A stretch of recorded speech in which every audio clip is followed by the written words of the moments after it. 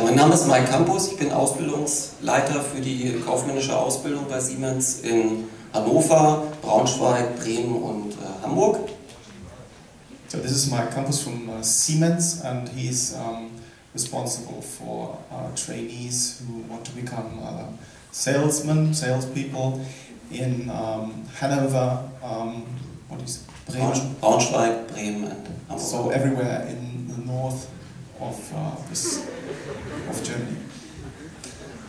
Ja, vielleicht noch ein, zwei Worte zu meiner Person. Ich bin von der Antje Jag auch gebeten worden, so ein bisschen was zur Siemens AG zu sagen. Ich mache das mal auf Deutsch und habe hier tolle Hilfe von dem Kollegen. Ja, in euren Augen bin ich, denke ich, steinalt, nämlich 40. Und habe vor grauer Vorzeit auch mal eine Berufsausbildung gemacht bei Siemens. Mit 16 bin ich angefangen bei Siemens, ist also schon sehr, sehr lange her. So he's 40 now, and long ago at the age of 16, so about the age most of you are already, he started the training with Siemens. Habe eine Ausbildung gemacht zum Industriekaufmann bei Siemens in Hannover, 2,5 Jahre. Danach habe ich auch angefangen bei Siemens zu arbeiten, bin ein Jahr von Siemens aus im Ausland gewesen.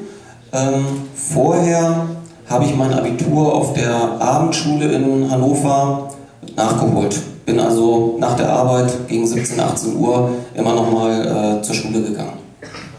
So his training took about 2.5 years, and what he also did is, because he didn't have his A-levels back then, he started when he was only 16. After the traineeship, he was working with Siemens, and he was working late up to 5 p.m., 6 p.m, and after that he didn't go home, no. He went to do his A-levels at an evening school, and eventually he passed his A-levels, and then also with Siemens went a year abroad. He went to China for 1 year and worked there for Siemens. Nachdem ich aus China zurückgekommen bin, habe ich studiert in Hannover an der Universität, habe dort Soziologie studiert und hatte dann das Glück, nach dem Studium 2006 in die Personalabteilung einzusteigen bei Siemens.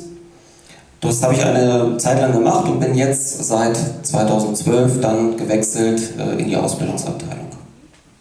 So after returning from China, he even started studying at Hanover University. He studied sociology, and in 2006 he moved to the HR department of Siemens. HR means human resources, so that is the department of a company that is looking for new employees and also takes care of the employees that are with the company.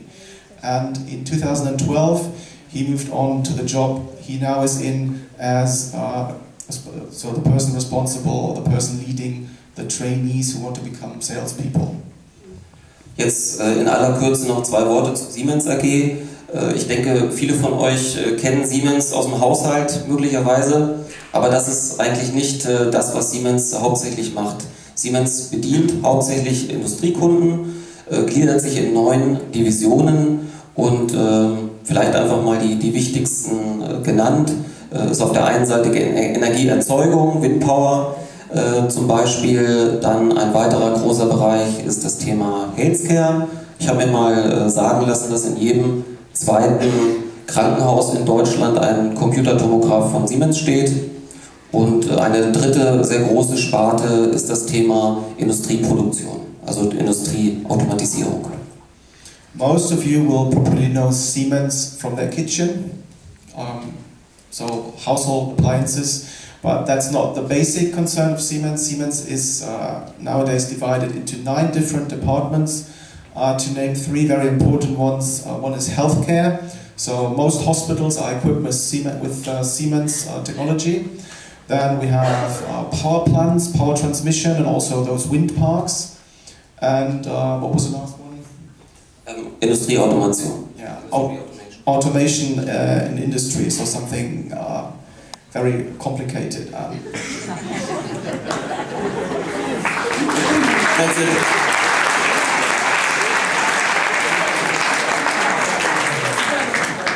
So, to start, we have some general questions for everybody, and please give us some short